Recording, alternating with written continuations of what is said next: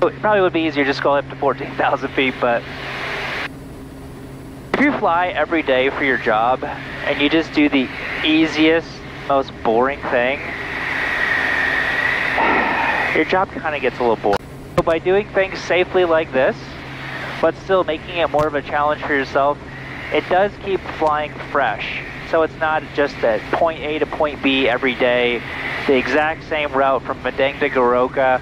Like, you actually still have to make decisions along the way, which makes flying way more fun than just pushing buttons and having it do everything for you and ATC make all the decisions for you.